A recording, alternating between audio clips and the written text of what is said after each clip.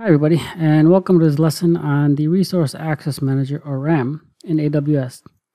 So RAM basically allows you to share your resources with any AWS account or through AWS organizations. So like most enterprise organizations, they have multiple accounts, whether it be for geographical reasons or different parts of the business. This Resource Access Manager allows you to share various resources throughout them to centrally allow you to manage and govern your entire AWS ecosystem. So it offers a number of benefits. Three main ones that I find very useful for RAM is, first and foremost, it reduces the operational overhead. So it allows you to create resources that are central and use the RAM to share them across other accounts.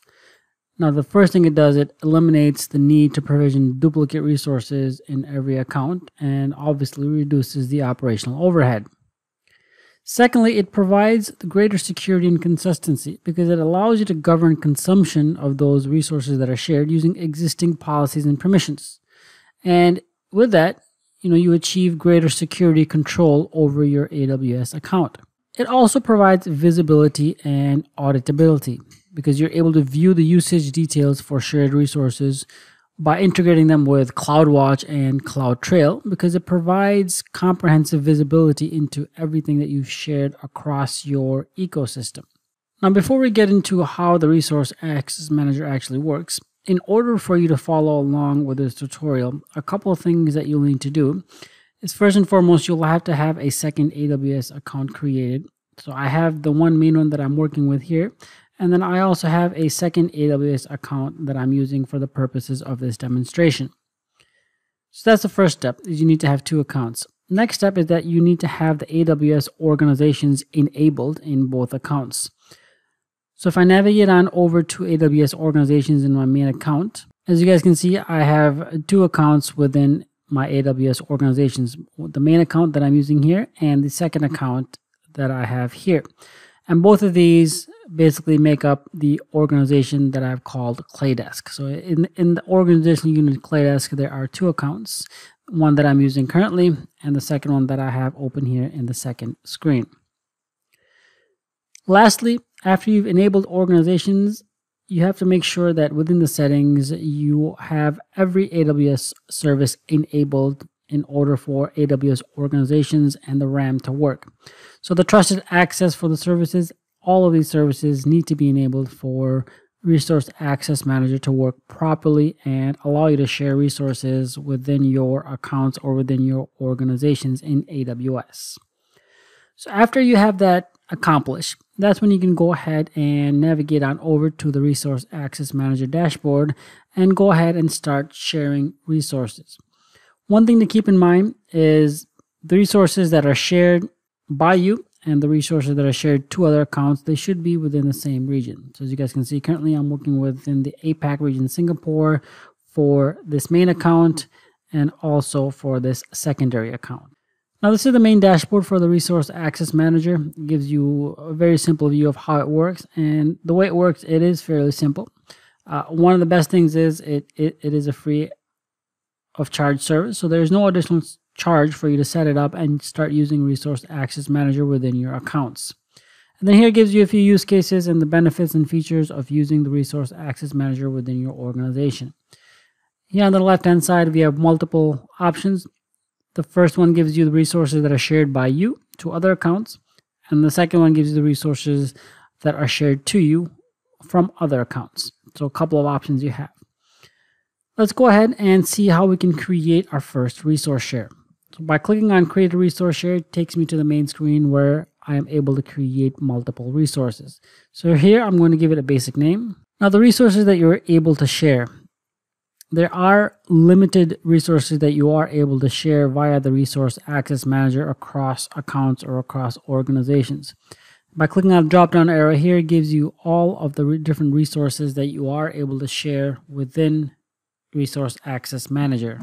So for example, you can share the Aurora DB clusters, you can share dedicated hosts, you can share images for EC2 instances, whether it be recipes or the actual images, configurations, resource groups, subnets, traffic mirrors, and transit gateways. So go through all of these. You can also share code build. So if you are in a DevOps environment, you are able to share your code build projects and your report groups and so on. So these are the current resources that you're able to share and group within the Resource Access Manager.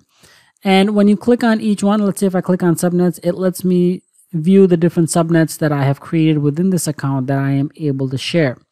So let's say if I want to go ahead and share a subnet, I can simply click on subnets, click on the checkbox, and it adds it to the selected resources. Next option is the principals, whether you want to allow external accounts. So you are able to allow accounts that are outside of your AWS organization access to your resources. But keep in mind, certain resources are limited to be shared within AWS organizations only. So for example, subnets, you can only share within your own AWS organization. You are not able to share it with external accounts. So let's say if I were to uncheck the external accounts, here is where I would add either the account number, the organizational unit, or the organization. So if I navigate on over to my other account, in the My Account, I can simply copy this account ID and paste it here. It lets me know that the selected principals for sharing this resource or these resources is this account, and then optionally I can also tag this specific resource share. So I'm going to go ahead and click on Create the Resource Share. There we go. It lets me know that it's currently created and is currently active. And on the left hand side, if I click on Shared Resources, here it gives me all of the individual shared resources. Regardless of if I have 5 shares, all 5 will show up here.